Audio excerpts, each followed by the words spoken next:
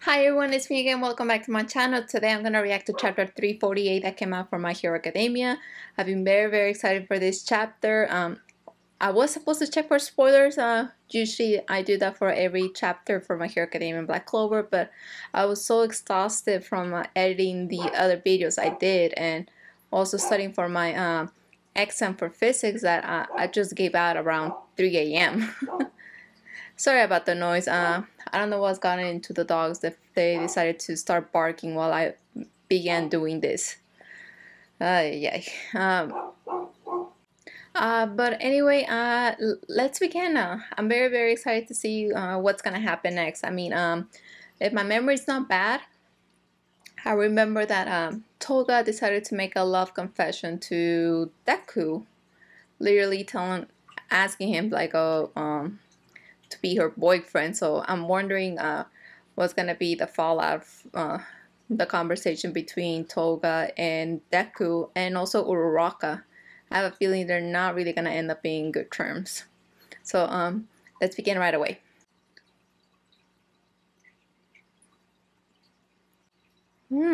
Okay. So it appears the chapter is called 348. And it's true. Yeah, Deku has encountered Toga numerous times, but she has never confessed these feelings to Deku.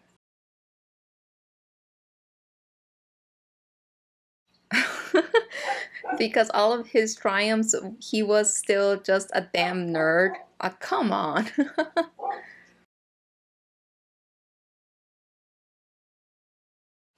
What are you talking about? Deku's like completely flustered. He has no idea what to say. And of course Toga is completely flustered, saying that she has loved him.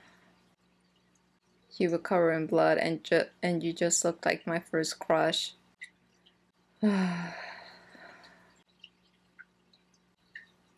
Oh god, that face.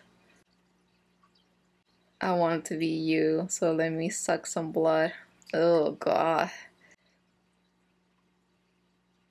And Deku has no idea what it means to be a boyfriend. Fortunately, being a boyfriend isn't like going to an amusement park and holding hands. For Toga, literally means something way different.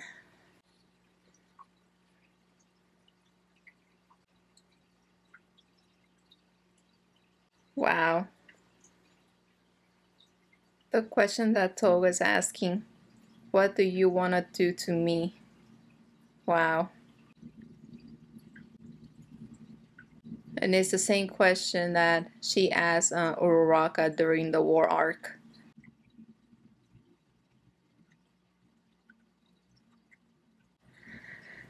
Wow, Deku does kind of understand Toga wanting to be like someone. Because you know, Deku has always wanted to be All Might, but it nearly cost him his sanity when when he went on his own and decided to become All Might 2.0. Goodness. Yeah, Toga is not gonna trigger the danger sense because she's not doing it out of malicious intent. And of course, is the difference between the love that both Toga and Deku have for someone who they hold dear to him. Damn, that face Toga is making, it's so sad. Man, she's literally remembering the same words society has told her, especially her parents. Why can't you just be normal? Wow, even curious too. Uraraka. Yeah, if you're gonna live as you please, then you also have to live with the consequences. Good lord. Those eyes. Wow, you're just like Ochako, just like my mom and dad.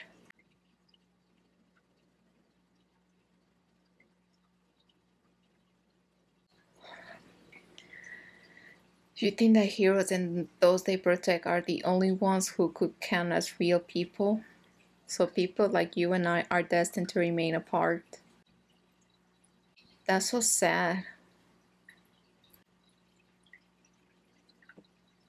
Damn, the artwork for the fight between Deku and Toga looks amazing.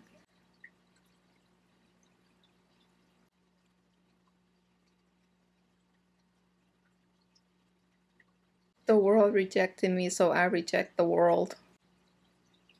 What does that remind me of? Tokyo Ghoul. Ochako, it's whoa. That panel, goodness, it just gave me the chills. Oh man. Oh, that's Asui. Damn, he got Ochako really good. They need to take that knife away from her. Froppy. There you go. Yeah, Toga definitely is the least predictable of their opponents. So yeah, it was a great idea to send her to an isolated island, and it's even more the fact that she has twice as blood in her possession. So that really, like, goodness, this, I can't even imagine how the odds could change so quickly once Toga drinks that blood.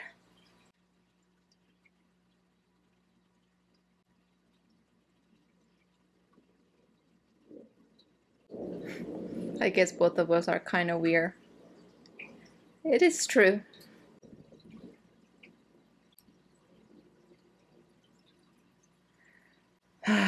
It's so hard to live being me, even though I'm full of all this love. Ah, come on. The chapter has to end that way. And it was so good.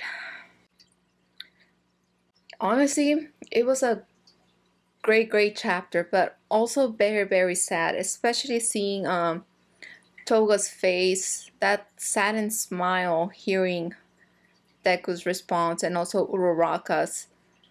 But that quote she said, that she rejects the world, honestly, it's giving me Tokyo Ghoul vibes.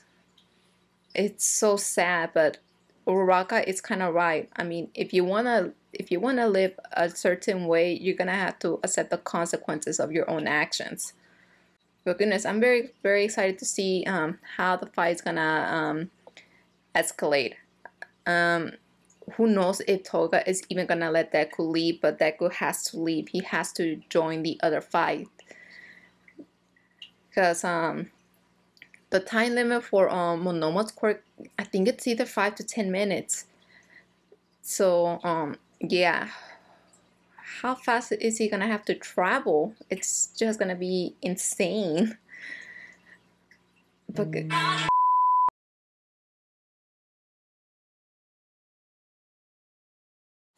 where did I left out? I'm sorry, my phone began ringing, so sorry about that.